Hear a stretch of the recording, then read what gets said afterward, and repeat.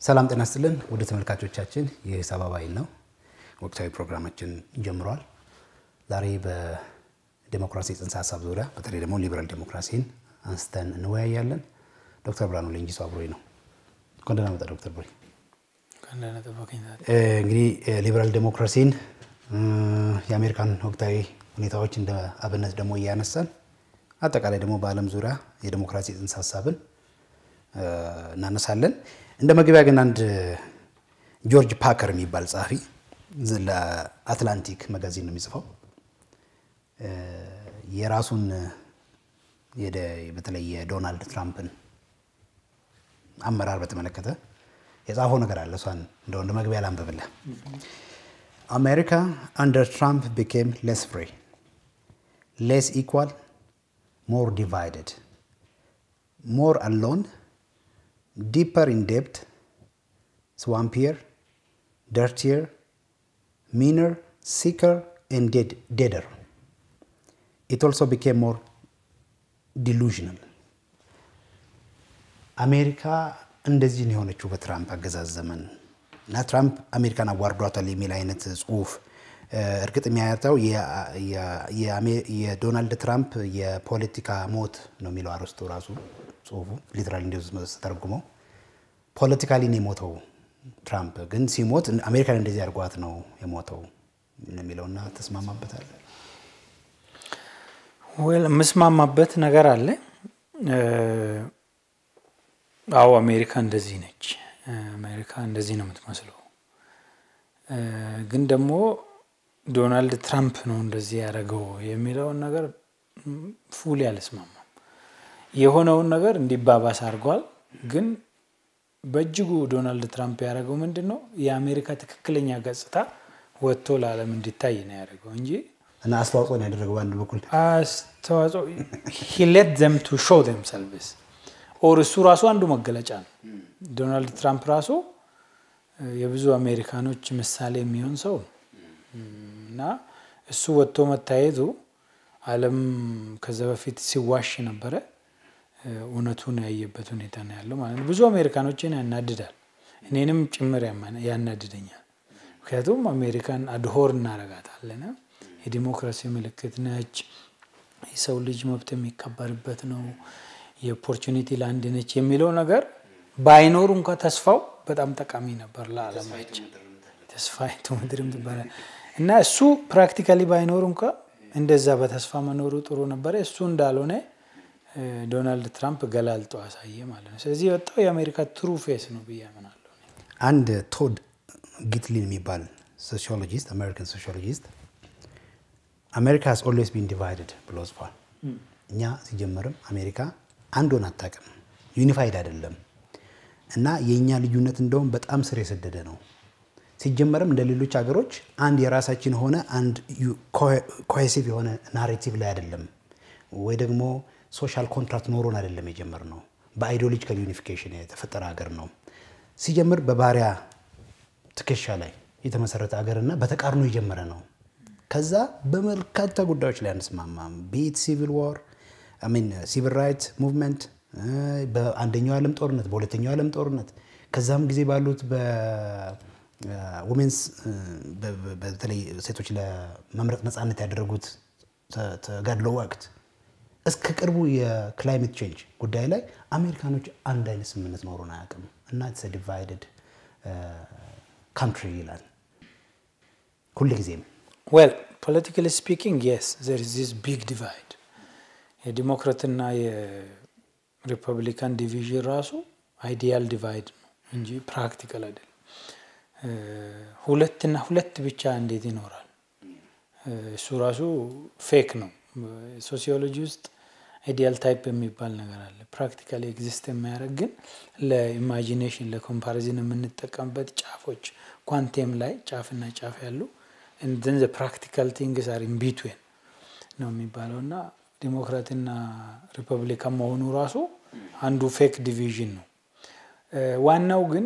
በአሜሪካ ቢታይ ጥሩ የሚሆነው አንተ ካነሳቸው ጭምር አንዱ የሬስ ዲቪዥን this black white division is just amazing በቃ በጣም የሚያሳቅ further extensionም አለው ደግሞ color ጥቁር መሆን በነጭ አሜሪካኖች ዘንዳ የሚያሰጠው ነገር ስቲል በጣም አስቀያሚ ነው። ትራፊክ መኪና አስቆሞ ጥቁር ሾፌር ወይም መኪና ያዘ ሰው ያለ ምንም ርህራሄ የሚገልበት ሀገር ነው። ጥቁር ለመጀመሪያ ጊዜ ጥቁር ፕሬዝዳንት መርጦ ዓለም ሲያጨበጭብላቸው 8ቱንም አመት ጥቁሩን ፕሬዝዳንት ከስሮ ነው ወደ ላይ ዲስክሪሚኔት የሚያደርጉ ጉደኞች ናቸውና ሴቶች እስካሁን ድረስ ፕሬዝዳንት ለመሆን ሂላሪ ክሊንተን ፕሬዝዳንት የመሆን ዩኒክ ኦፖርቹኒቲ የነበረ by the way it is Hillary against nothing ነበር እኮ ከትራምፕ ጋር ትራምፕ መርጦ ፕሬዝዳንት ያደረጉ ሰዎች ናቸውና በሌላ ደግሞ ራሳቸውን ሲገልጹ መልቲንግ ፖት ይሉታል። እኔ ምኑ መልት እንዳደረገ ለሰው የገባኝም አሜሪካ ውስጥና ብቻ እውነት ነው አሜሪካ is the land of the divided ማለት unequals የሚኖሩበት ሀገር ነው። ግን ደግሞ ከዛ ዲቪዥንም ከዛ unequalityም ኦፖርቹኒቲዎች የሚመጡበት ሁኔታ አለና ትሩ ፌሷ የአሜሪካ ትክክለኛ ማንነቷ ጻፊው የገለጸው ነው። ግን ትራምፕ ያንን ሰራ ከማለት ትራምፕ ያ ለዓለም እንዲታይ ያረገ በሚል በስተከከል ጽሁፉን ሪቻርድ ባርኔት የሚባል አንድ ወጠምሻ ኮፍያ ያደረገ ሰውዬ የናንሲ ፖሊሲ እንትን ላይ ወንበር ላይ ሊን አርጎ እንደዚህ እና የሆነ ምልክት ያሳየ አቢዩስ ያደርጎ ነበር even that seat ሌላው ደግሞ ዴሪክ ኢቫን የሚባል ፖዲየሙን ይዞ ፎቶ ሰልፊ ተነስተዋል እና የተለያዩ ትዕይንቶች ነበሩ። ሰዎች እንደ ዝንጀሮ መንጋ ወደ ካፒቶል ሂል ሲወጡ እና የዘለሉ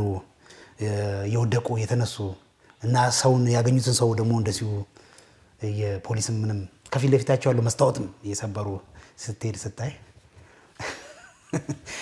የሊበራል ዲሞክራሲ ፈተና ውስጥ ነው ወይ አስባለ? በርግጥ ሊበራል ዲሞክራሲ ትልቅ ፈተና ውስጥ ነው። እሱን መጣበታለን። ግን የናንሲ ፕሎሲን ጉዳይ እንደው እንደ ሲምቦሊክ ማንሳት ይቻላል። እሷ በጣም ሰውየውን ቻሌንጅ ካደረጉ ሰዎች አንዷ ነች። በጣም ስሮአውት ማለት ነው። በደንብ በቃ she is not only challenging him እሱም ብቻ ሳይሆን የአሜሪካን ይሄንን አሁን ያልነውን የተደበቀ ነገር ቻሌንጅ ያደረገች ሴት ስለሆነች ነው።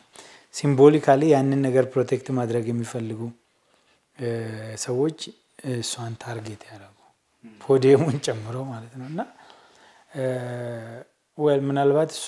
የሊበራል ዲሞክራሲም ጠበቃ ነች ማለት ይቻላል ከዚህ አንፃር ካየናትና ከዛ ሰንጻር ስናይ ሲምቦሊክ የሆኑ ነገሮች አሉ። ሰዎቹ ራሱ ደግሞ ከየት መጡ ለምን መጡ ያው ከሌላ ቦታ እንደመጡ ይናገራልና ምናልባት ሌላም የዓለማችን ክፍል ውስጥ እንደዚህ አይነት ነገሮች ይታያሉ። ሂር እንደዚህ ተሰብከው እንደመጡ በእርግጠኝነት ያስታውቃል። አንደኛ ዋሽንግተን ወይ ደግሞ እዛ አካባቢው አዲስ እንደሆነባቸውና ከገጠር አካባቢ እንደመጡ ያስታውቃል። ወይ ደግሞ ከካንትሪ ሳይድ አሮን አሜሪካን ምን እንደሚሉት ይሄን ነገር ብቻ ራቅ ካለ ቦታ የመጡ ናቸው። በጣም ተሰብከው መጥተው ሊሆን ይችላል። ተገዝቶም ሊሆን ይችላል። ትራምፕ ብር አለው በጣም ብዙ ብሮች ሊገዛቸው ይችላል። ፕላስ ባለፉት አመታት እንግዲህ ክሊንተን ተናግሯል፣ ኦባማ ተናገረ፣ ካርተር ፕሬዚደንት ካርተር ተናግሯል በዚህ ጉዳይ ላይ፣ ጆ ባይደን ራሱ ሪፍሌክት አድርጓል፣ የአሜሪካ ፕሬዚደንት ጆርጅ ደብሊው ቡሽ ተናግረዋል። ሁላቸውም አሁን አሜሪካ ውስጥ እየተደረገ ያለው ነገር ኮንደምን አድርገዋል፣ በጣም አውግዘውታል። ክሊንተን ግን ምንድነው ያሉት? ይሄ 4 አመት ሙሉ ሲሰበክ የነበረ ነገር ስጋ ለብሶ ያየነው ነው። በቃ አሁን ሽክ ብሎ መጥቶ እዚህ ካፒቶል ላይ ያየነው እንጂ ይሄ የ4 አመት የስብከት ውጤት ነው አለ። እንግዲህ ቀጥታ ማን ላይ ደፈደፈው ማለት ነው? የዶናልድ ትራምፕ የጂ ውጤት ነው በሚል ነው። ኦፍ ኮርስ ኦባማም ይሄንን ነው ሰፖርት የሚያደርገው። እነ ካርተር እነ ጂሚ ካርተር ነው ዴሞክራት። እኔ በዓለም ዙሪያ ዴሞክራሲን አይቻለዋል። ያው ካርተር ሴንተር እዚህ ማገር የኛን ዴሞክራሲ ሊታዘብ መጥቶ የሆነ መግለጫ አውጥቷል እና የሰውዬ እድሉ ስላለው ሌቨሬጁ ስላለው ዓለም ዙሪያ ላይ ሄጅ ያለው አለ። ግን the people survives I know I'm confident ብሎ ለማረጋጋት የሞከረው ሌላውን አልኮሜንት አላደረገም። ግን ሰዎች ከዚህም ሰርቫይቭ ማድረግ እንችላለን we have that inherent ካፓሲቲ ቱ ሰርቫይቭ እንደዚህ አይነት ነገሮችን የሚል አለ yes ብዙዎቹ እንግዲህ አሜሪካን ፕሬዚዳንት regardless of their ሪፐብሊካን ዴሞክራት ዲቪዥን መጥተው ኮንደምን አድርገውታል ይሄ በጣም አሜሪካን እንደውም ሰሰማው አሉ ክሊንተን በጣም ደነገጥኩናም ተቆጣሁ እውነትም ያስደነግጣል እንደገና is a national shame ብሎታል ኦባማ ይሄ ብሔራዊ እንትን ነው በቃ shame የሆነው ነገር ግን አሜሪካ ዛሬ ነው በቲቪ ስላየናት ነው ደሞ ዓለም ስለታዘበ ነው ሼም የሆነው ወይስ ይሄ ሴንቲሜንት አልነበረም ወይ ለምሳሌ እነ ጆርጅ ፍሎይድን አሟሟት እናስታውሳለን በአሜሪካ በጥቁሮች ላይ ቢፈጸመው ግፍ ሁሉ ጊዜ እናያለን ሴቶች ለመምረጥ የፈጀባቸው እድሜ እናውቃለን አሜሪካ ውስጥ ሴቶች ከ1948 እንግዲህ 19ኛው አሜንድመንት ላይ ነው ሴቶች እንኳን መምረጥ የቻሉት 15ኛው አሜንድመንት ላይ ኦሬዲ ጥቁር ወንዶች እንዲመርጡ ገጥሟቸዋል ጥቁር ወንዶች ሁሉም ሰው እኩል ነው እና መምረጥ ይችላሉ ተብሎ ከዛ በኋላ 16ኛው 17ኛው 18ኛውንም ሲታገሉ ቆይቶ ሴቶች ሳይሳካላቸው 19ኛው አሜንድመንት ላይ ሴቶች በ1920 መምረጥ እድል አገኙ close to a century ወሰደባቸው አሜሪካ ውስጥ ሴቶች ለመምረጥ ታግለው ማለት ነው እና አሜሪካ ብዙ ተቃርኖች ያሉበት ሀገር መሆኑ ሀቅ ነው እና እንዳልከውም ዶናልድ ትራምፕ ብዙ ጥፋት የሰሩ ቢሆንም ጥፋቱም ደግሞ ነገራችን ላይ የአሜሪካን የዲሞክራሲ ባህል ብቻም ሳይሆን የአሜሪካን ስታብሊሽድ የሆነ የዲሞክራሲ ባህል ብቻም ሳይሆን አሜሪካ ከሌላው ዓለም ጋር ያላትን ግንኙነት አጠቃላይ የዓለምን ሲስተሞች ዲስራፕት አድርገዋል በዛም ብዙ ነገሮች አድርገዋል ዶናልድ ትራምፕ ግን ደግሞ ብቻቸውን ሁሉም ነገር ተጠያቂ ማድረግ ተገቢ አይሆንም እውነት ለመናገር ምክንያቱም በአንድ ሀገር የሆነ ቦታ ይፈጠራል ሰዎች ይፈጥሩታል ያን ነገር የሆነ ሶሻል ኮንትራክት ውስጥ ይገቡና ይፈጥሩታል ያን ነገር በቃ ይሄ ሀገራችን ነው ይሄ ድንበራችን ነው ይሄ አርማችን ነው እናም ብለው ሊፈጥሩት ይችላሉ ድሪም አላቸው በእነ አብርሃም ሊንከን ድሪም ውስጥ ያለች አሜሪካ ነች አሁን ለምሳሌ ከዛ በኋላ ደግሞ በእነ ማርቲን ሉተር ኪንግ መስዋዕትነትም ጭምር የቆመች ሀገር ናት በእነ ባራክ ኦባማ የተስፋ ንግግሮች ደግሞ አሜሪካ እውነትም የአሜሪካ ዲሞክራሲ ሊበራል ዲሞክራሲ እጁ ሲዘረጋ እንደው አጽናፍ ዓለም በቃ ምንም የሚደርስበት የለም ወይ እስኪባል ድረስ እሳቸው እንደዛ ነው ያሉት ኦባማ ኢናጉራል ስፒቻቸው ላይ ለአሜሪካ ዲሞክራሲ ሚሳነው ነገር የለም